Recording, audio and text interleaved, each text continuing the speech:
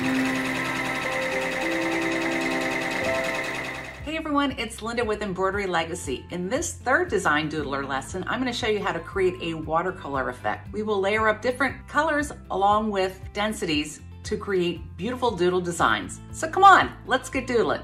Let's have some fun layering up some color in our design. So select the backdrop, navigate to where you have this colored orange slice stored on your computer and open it up. We will now select the backdrop, go over to the Properties Docker. Of course, check Maintain Aspect Ratio so it sizes proportionately. Let's lower the opacity for a bit, and we'll make the height of this 95 millimeters. I'm going to X out of that. I'm going to turn off the grid so it's easier for you to see. I'll add my hoop. And here's an instance where the backdrop didn't come in centered on the hoop, so simply grab it and drag it in place. And let's increase the size so we can see it a little better. I'm going to go to 1 to 3. That's a little too big for my design today, so I'm going to go back to 1 to 1 and then tap on the magnifying glass, and I'll give it a couple taps on my computer and use the hand to center the design so it's easy to doodle over. For this design today, we're going to start with the run tool we did on our previous lesson. Come over here, let's select the black. I'm going to select the run stitch. We will have it set at 2 millimeters, and so we can just start doodling around the details of this orange slice. So I'm just going to start right up here and just make all these little craggy bits along the rind of this orange. I got this artwork by taking a photograph of an orange slice and bringing it into a third-party Apple app called Waterlogged. And what it does, it takes your photograph and it turns it into a watercolor type drawing. And that made it really easy for me then to save it and bring it in here, and I can start to doodle over it. I think it's about $5 or so. Well worth the money if you are not an artist but want some inspiration on where to get started on your doodles. I love this because you can see all the different tonal variations and give some suggestions of some outlines. So it's a really good starting point to get a doodle going versus just opening up a blank screen. You'll notice that all of a sudden it popped these little dashed lines on. Well, if you select the 3 dots at the bottom and go to Settings, I have Center Design Start Stop selected. What this does is when you doodle your design, it will automatically calculate where the very center of that design is for your needle stop and end positions. This is very handy because some machines require designs to have that start stop right in the center. So the Doodler takes care of it for you. So you can see that I have the Snap to Anchors tool selected when I see that red dot, so I can just pick up where I left off and I won't have a jump or trim. So I'm just going to come here and continue around the design, and it's just sort of random, no right or wrong way. So just use your imagination as you're coming through and placing some of these little detailed lines within your doodle up here. And after we get all of the outlines in, then we'll come back in and add the different fill patterns. So that's set. So we'll come in and start doodling the orange segments. If you've ever eaten an orange, you know that each segment does have some little shape or definition to it. Use kind of the guidelines that you see here on this backdrop to add different shapes to your design to create these segments. So we'll go through, maybe have some 2 passes in some areas, just 1 in another, and also add some depth and texture into the design. Come down here and get this segment in, come back over it. We'll just work our way down through the design.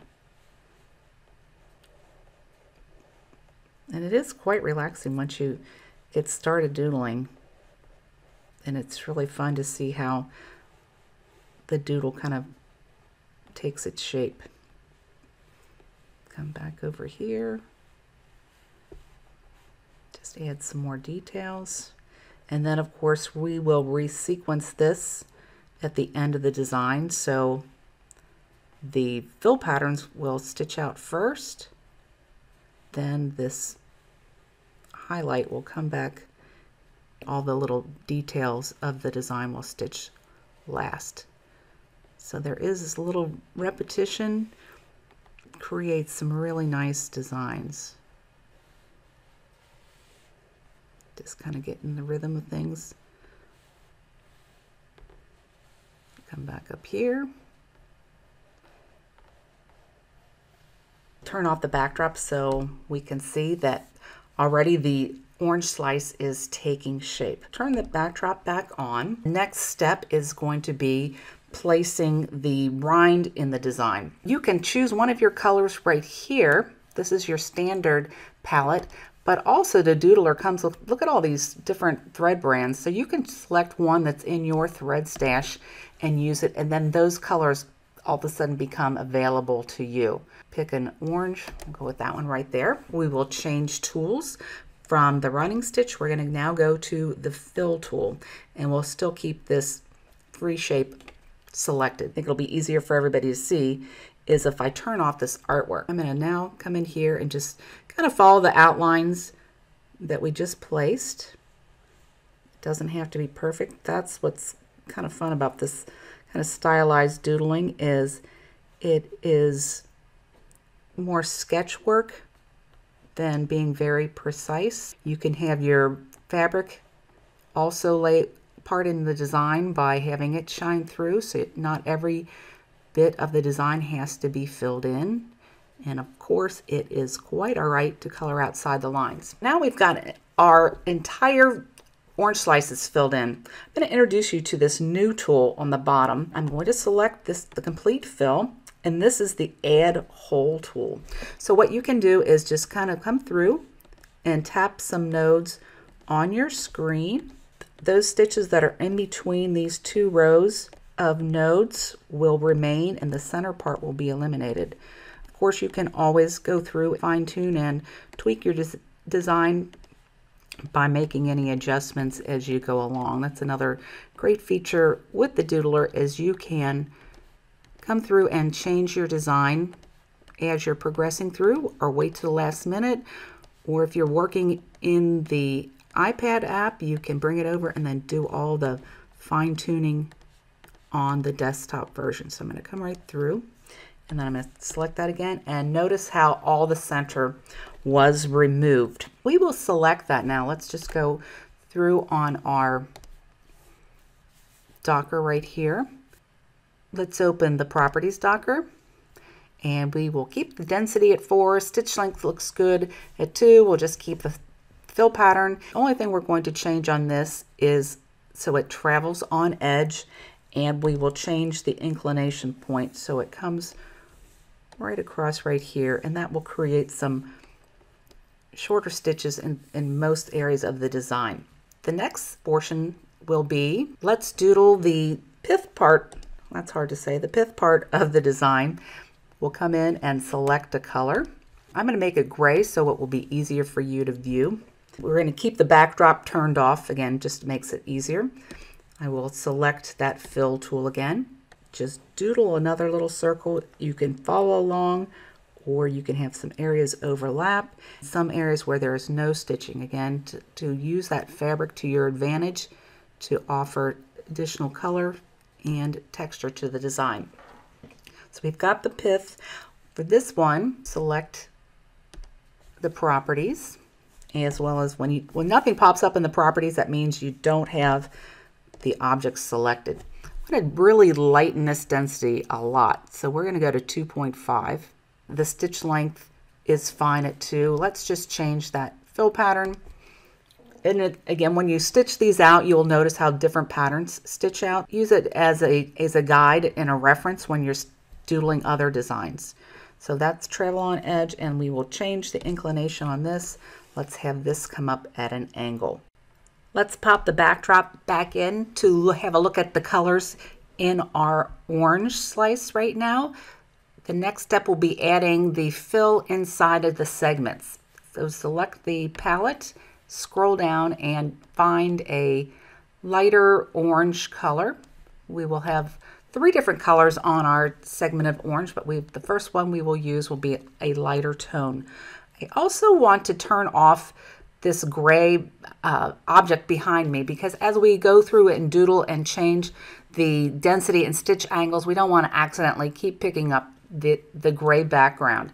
Under the sequence view, if I select the gray and tap this little icon right here with the little eye with the little slash through it, it will turn off the gray object from view. It hasn't been removed, but we're just turning it off screen to make going through our design a little bit easier. Select our tool again, start doodling inside of each little orange segment, and we'll come around and quickly doodle these. This lighter color yellow orange will serve as the overall backdrop for each orange segment, and as we layer up other colored fills on top of it with different densities, this is what's going to help create the color blend, giving it that watercolor effect. And that's the last one. Let's turn off that backdrop again so we could see it a little easier. Come back to the sequence view and select all of the yellow and come on under properties. Let's lighten this density to like 1.3. I'm going to increase the stitch length to 3. Let's change the fill pattern to smooth on this one and travel on edge. Select the inclination tool and to move the stitch angle of each segment so it looks like it is radiating from the center of the orange. Just quickly come over and do that. Notice how I tapped on the outline, so you could untap on your screen to deselect it. Come through here, and you probably have noticed that there are some little dashed lines. That means that there are some jumps and trims. I'm going to show you how to change the start and stop section of each of these so that the object ends where the next object begins, to eliminate the start and trim in between. We come over here, I'm going to hit select, I'll grab, this is our first segment, and this is the path edit mode, but I don't see any red or green dots, so that means I might not have that turned on, so which I don't. If you come down here to the 3 dots, select view, entry, and exit, and notice you will see where the design starts and stops. So we'll have it start here, and I'm going to move the stop point right up here, and then we'll select the next object. So that start point is right where the other one ended, and we're going to move over the stop so we can make a spot where the next object meets up. So there's the stop on that one. This is close right here, so let's move that start point right there. You can have the stop point. You just want to make sure it touches the next object, and it will automatically then connect. So we'll come over here with this stop, and we'll move this here. I'm going to move this down here. Notice how that dashed line went away. So we are in fact removing those trims. That dashed line went away. This one must be close enough to touch. Move this start right through here. Move this stop right through here. So it's just a matter of placing your pen on the red or green dot, and you can drag it around in place. So this will go here. That eliminated that, and I think we're good to go. So we've eliminated all those jumps and trims going through the design. It will just stitch through in one motion. We'll turn the backdrop back on, and also let's select it because I want to increase the opacity a little bit more so we can start to see some of these brighter tones. This one will choose a medium orange. I'm gonna turn that back off, come over to the palette. We'll go with a medium orange. But on second thought, I think we'll just pick a random blue color because it'll be easier to see when we create these medium shapes. Select that tool again, just start doodling through here where you see some medium shapes. We will change the densities in this as well as the inclination point. In fact, we will have the inclination point on this one, so it is about the same as the lighter orange underneath. That way, this is what's going to create that color blend. So get that light and dark, and this is more a matter of your personal interpretation. So add as much or as little objects as you'd like. And just kind of random, I'm just kind of eyeballing what I see. Through here. We have all the medium tones. Let's turn off that artwork again. Do you notice that we do have, because these objects are close together, there are going to be some long jump stitches. So we will use what we did in our previous lesson to remove those. So I'm going to select all of the blue. We'll come up to Properties, and under Commands, watch what happens to these solid lines. I'm going to, on the End command, I'm going to insert a trim. And notice now you will have a trim in between those. If you have some of the objects that touch each other, you can go through, adjust the start and stop points like we did on the lighter yellow background. Select all those blue segments. Click on the Object Properties Docker. The density for this is going to be 1.7. The stitch length is going to be 2.5.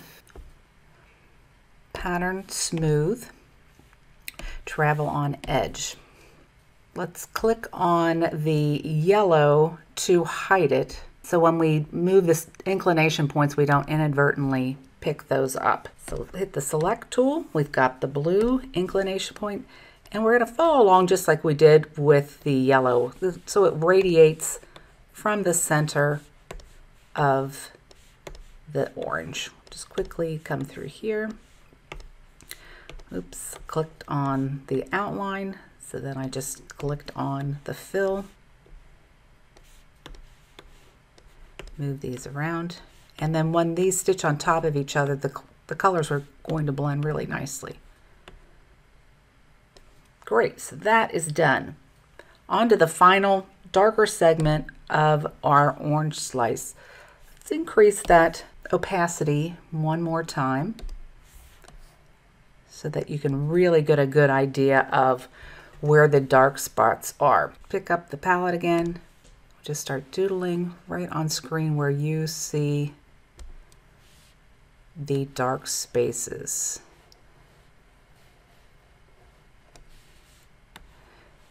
And it's all right if you come over and overlap in some of these other areas.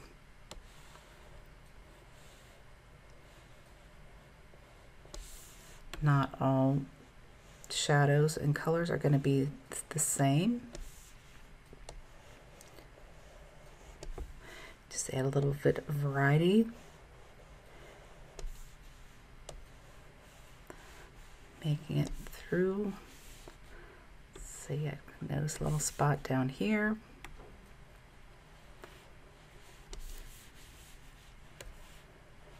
Come up and around. Here is our last one. Let's turn off the backdrop. Maybe you want to change some of these nodes on here to pull them out a little bit further if you'd like. But as I mentioned before, let your backdrop of the fabric as well as these other filled layers help you create some additional shadowing in your design. I'm sure you can guess what our next step will be, and that is select the dark colors, go to Properties Docker. Let's change that stitch density to 1.3, travel on edge. You can choose your own pattern. Let's go with 3 today. And how about if those stitch lengths a little bit longer? Let's go with 3. Tap out. Now to change the inclination point, just start up here. We just want a little subtle variation. We just want a little bit of an angle that adds a little bit of texture to the design. You could play around with this and have each one slightly different. You can, of course, make it overlap just as you did the other ones so that they have a similar stitch angle. But this will be a nice sampler when you're done to see how the different angles and densities really play on each other. Let's pop those other colors back in view. So pick the gray and the yellow, and this is the unhide button. So here's our total design. We need to change the last 2 colors so that this one is a medium orange. Go with the medium orange here, and then the final one is going to be the darker orange. And lastly, we will reorganize our stitch order. So let's move that outline to the very bottom. Once you're happy with your design, be sure you save it one last time, as well as in your favorite machine file format. Next, let's watch our design stitch out. Notice how we layer all the different fill patterns and colors that they naturally create a different color blend. Even the stitch angles and the way that the light is reflected on the thread changes the color tones. I actually use the same color thread on the rind as the dark section of the orange segments. And notice how it looks like it's 2 completely different colors. So I hope you enjoyed this lesson. I really look forward to seeing what you create in the Design Doodler, so keep on doodling.